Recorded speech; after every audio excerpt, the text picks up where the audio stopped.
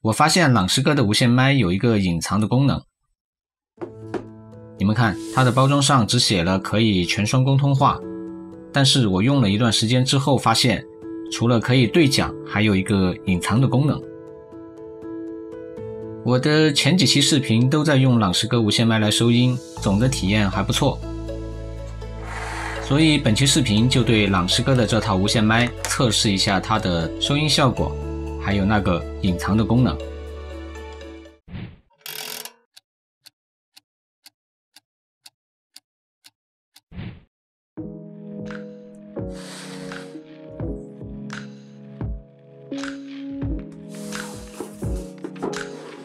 我的这套朗诗哥无线麦是一个单人麦，领夹麦给我用，挂脖麦给场控用。原本以为它们之间只能对讲，没想到这两个麦的声音都可以被录下来。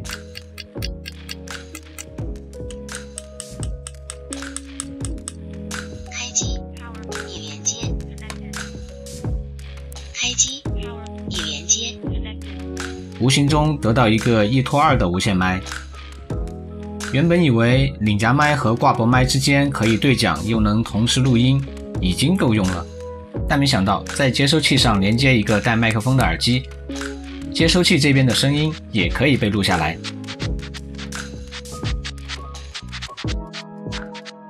而且接收机和领夹麦之间可以对讲，接收机和挂脖麦之间还能够对讲。也就是说，它们3个之间不仅可以对讲，而且还能同时录音。如果给接收器连上一个没有麦克风的耳机，就可以单独用来监听。还有领夹麦也能外接一个带麦克风的耳机，把录音的声音转移到耳机的麦克风上。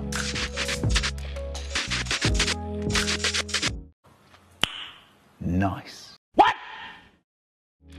除了这些意料的功能之外，还有一个隐藏的功能。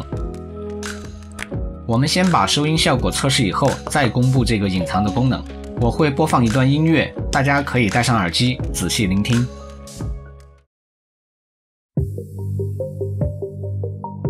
对收音效果的评价是一个很主观的感觉，所以大家可以在评论区发布自己的感受。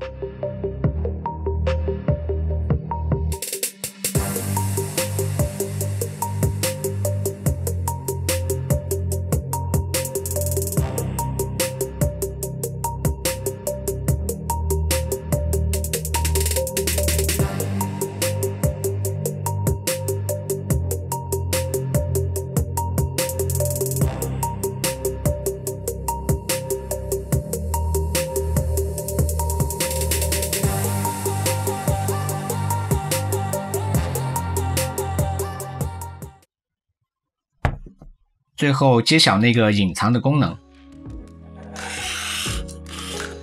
把接收器直接插到笔记本电脑的耳机插口。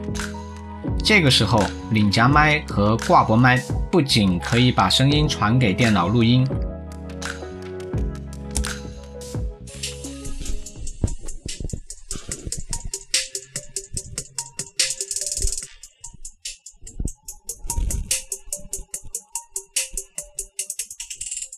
而且电脑的声音还能从他们的耳机里放出来。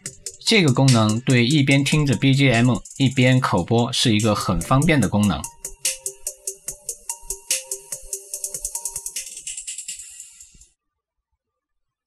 最后我再提醒一下刚刚接触录音的朋友，好的声音不完全是由麦克风决定，后期处理也很关键。